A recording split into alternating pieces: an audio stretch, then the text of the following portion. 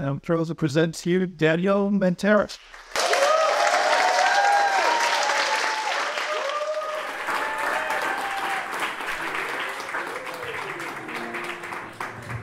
Hello. It's really nice to see so many beautiful faces and other faces too.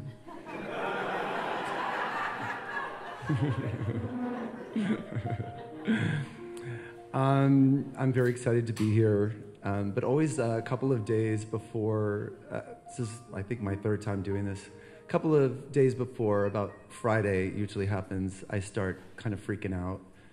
And I text Clifford and I say, what am I doing? Like, why am I doing this? This is insane. I don't sing. Like, why am I inviting people? Like, this is crazy. And he always says something like, good luck in all that you do, Daniel, and just chill out. And I was thinking, why do I get so nervous? And, you know, we invite you here to this day. It's not like we have some, like, polished final rehearsal where we're, you know, giving you a Broadway musical. We sort of invited you to peek into this process. But if you know me, you would know that I don't like anyone to peek at my process. I'm very private about my process, and I don't even like to peek at my own process in the privacy of my own apartment. And yet here I am in this beautiful place, historical building with a lot of people I know and a lot of people I don't know, and I'm just about to whip out my process and let everybody see it and judge it, and that makes me very nervous.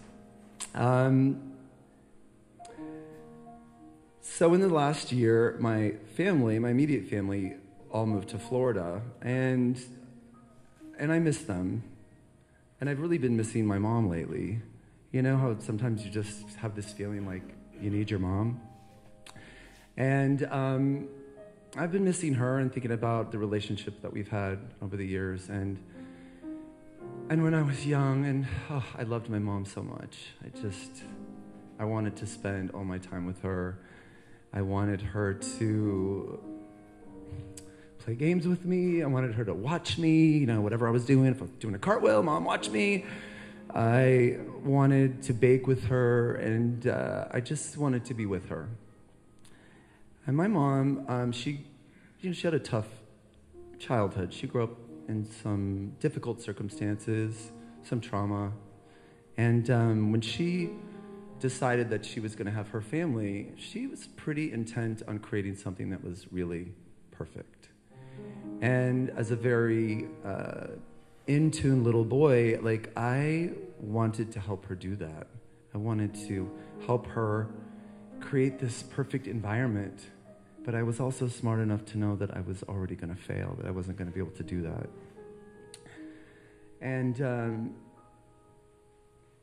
And when you're young, you sort of create this idea of what's happening and how you're going to navigate your life.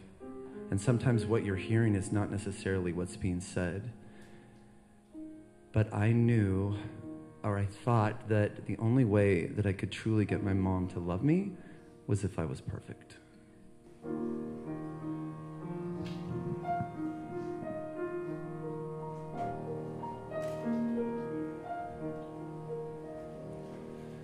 Sometimes it's never quite enough.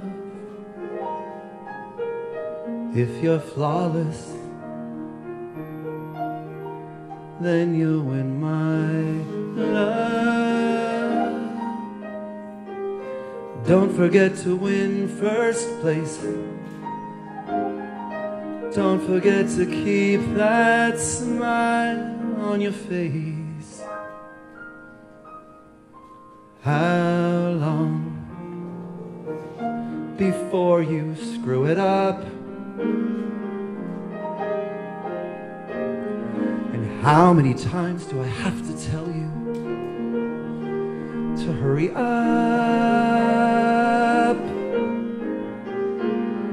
With everything I do for you, the least you could do is keep quiet. Be a good boy. You gotta try a little harder. That wasn't good enough to make us proud. I'll live through you, I'll make you what you never was. If you're the best, then maybe so am I. Compared to him, compared to her, I'm doing this for your own damn good. You'll make up for what I blew. What's the problem? Why are you crying?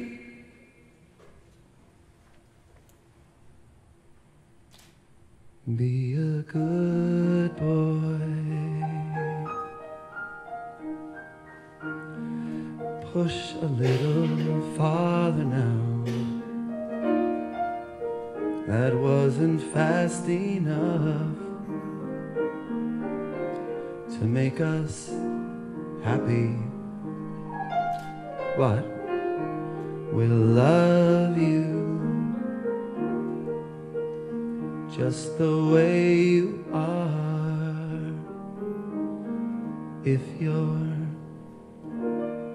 perfect.